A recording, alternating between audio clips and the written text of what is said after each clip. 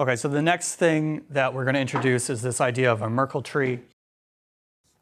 And the Merkle tree is named after this guy here, Ralph Merkle. He's a cryptographer. He has a crazy good CV. You can see here, co-inventor of public key cryptography, right?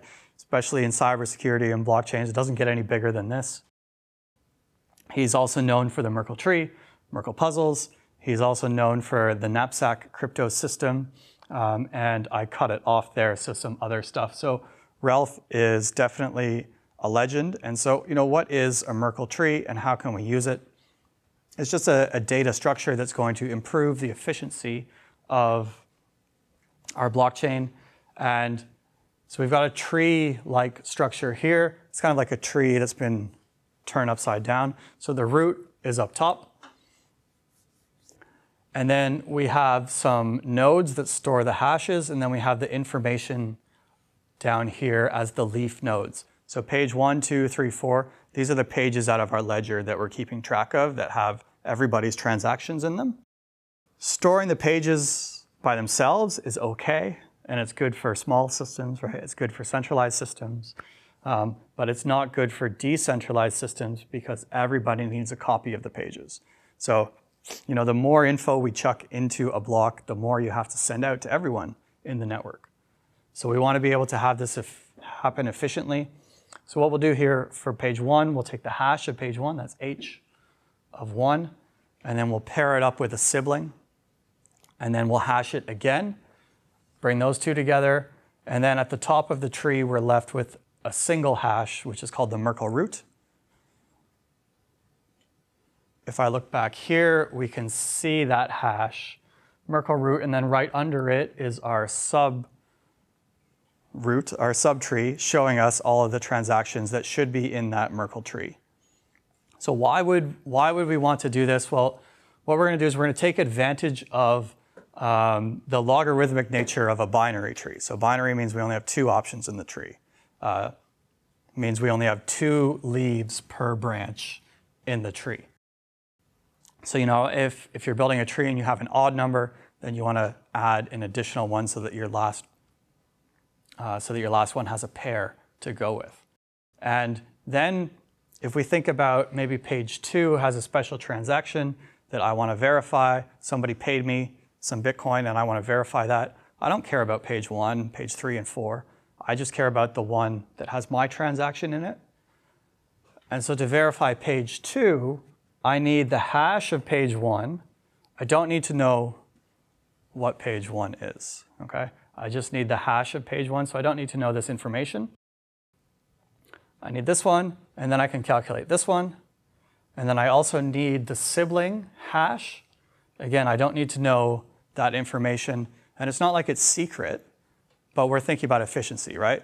Especially if you're running on like a light client or a mobile phone, you don't want to have to download all this other information. It's easy to download a hash and to check, less easy to download all the source data. So it becomes very efficient. And then you need to know the root. And so what you can do is given the verification path, you can calculate your own Merkle root, compare the two, and that gives you assurance that your transaction is indeed where it should be. Keep in mind that if your transaction is not where it should be, if any of the other information is changed, your hashing at any level in the tree is going to alter the root.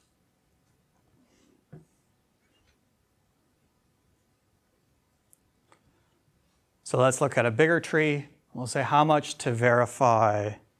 So with a lot of the things we do, we have like small toy examples. In reality, we have to imagine these trees are like thousands of leaves big. And so therefore it takes a bit of time if you're writing an algorithm to traverse the tree and check every single leaf node. So here's J. If I want to verify J, well, it says HJ. I guess that's the hash of J. What do I need? I need the information. I need the hash of its sibling, so I can get here. I need the hash of its sibling, so I can get here. This sibling to get here, and then the root to finish up. So if you're keeping track, that's 1, 2, 3, 4 that I need. 1, 2, 3, 4, 5, 6, 7, 8. 1, 2, 3, 4, 5, 6, 7, 8. Okay, so there's 16 leaves here, and I only need 4 pieces of information to verify that my transaction's in the tree. So 16 is the set size, and it took me 4 checks in order to verify it. So this is 2 to the 4, so this is logarithmic time. And so that's the benefit of the Merkle tree. You can go through the tree in logarithmic time, which is really quite ideal in a computing system and really adds to your overall efficiency. Now at the same time here, there's another benefit to this, and that is that you don't need to know all the other information. So you can provide somebody a limited information set, and this has privacy benefits because you then don't need to necessarily know, depending on the system, you don't need to know what these other leaf nodes are. You can just provide a hash. You can say, well, by the time I give you this hash, there's no way you can figure out the entire left side of this tree. Now again, for a blockchain system, it might be public. You could just go find it, but not all systems perhaps work like that. All right, so hash functions, Merkle trees, these are considered like cryptographic tools as sort of within the class of cryptography. But really when we think of cryptography, we're probably thinking of, crypto means secret and graph means writing. So we're probably thinking of keeping some messages secret such that only the intended recipient can read them. So there's 2 broad categories here in terms of this idea of keeping stuff secret. There's symmetric and asymmetric. And we'll begin with symmetric here, meaning that we have one key, secret key, to do both encryption and decryption. So we bring in our plain text left to right, use the key to encrypt it. We get a ciphertext. That's out of place. That should be over here. We get ciphertext. And if you were to, capture the messenger in transit, if you were to eavesdrop and find this, you would read it and you'd be like, oh, this is gibberish. I can't understand it, right? It doesn't tell me. If you ever try to open and look at an encrypted document and you're like, what the heck, what's going on, right? It's a bunch of symbols. Okay, so we shouldn't be able to read it here. Further on down, the intended recipient there, or perhaps as you in the future, uses the same key to then recover the plain text document. So that's symmetric cryptography. The analogy is like one key in a lockbox.